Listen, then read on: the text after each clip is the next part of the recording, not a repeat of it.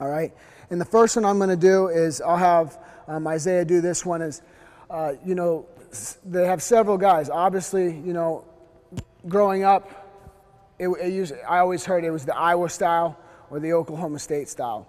And the difference is the Iowa style, you know, is putting pressure forward. The Oklahoma State style is moving your feet from the outside. And really, it doesn't matter what style you prefer, as long as you understand movement. Now, movement, if you're, for instance, the Oklahoma State style, movement, for instance, the Oklahoma State style, people think, you know, it's just faking in and out, all right? Or the Iowa style, they think it's, you know, hands down and people are, you know, walking forward. No matter what style you wrestle, when you move, you're always circling, all right? You're always circling, and as you circle, you're cutting off. You're cutting off your opponent, or if you're moving backwards still, you're circling, but you're kind of baiting a guy into the position. And that's the first one. What we're going to do is we're actually going to go over 2 different ways of getting to an underhook from the outside. Now the thing is you're originally trying to get to your single leg, all right, your high single leg or your snatch single, and then the way that they react, all right, is going to put you in that underhook position.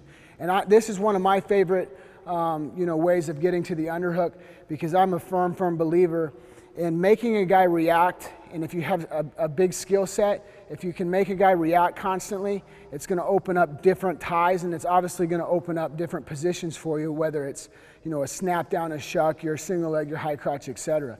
So what I'm going to have Zach do is, you know, just be basically a normal opponent where he's in a good stance and position, and he's going to force Zach to react to him.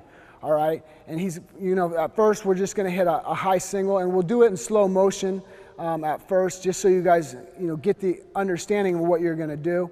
And like any video I'm sure you've seen before, coaches talk about head up, back straight. So when you're hitting your single legs, you're running up and into them. So you're always going to keep yourself in good position and prevent the reshot and prevent giving up go behinds. All right, so Isaiah's going to, you know, just get his motion moving from the outside a little bit.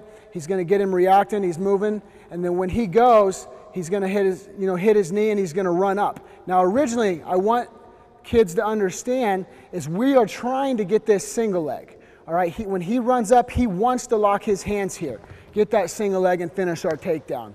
But as the level of competition gets higher, all right, they're going to react. They're going to react hard to it. So when he drives up and through him, he's going to end up in an underhook position. All right, this is a great way of setting it up, because the thing is if even he doesn't get to it, and let's say Zach is backing out, Isaiah, if he keeps his movement, he can pull that trigger 5-6 times until he gets to this position. You know, he can snap off of it, and eventually he'll get to this position. This is one of my favorite ways of getting there.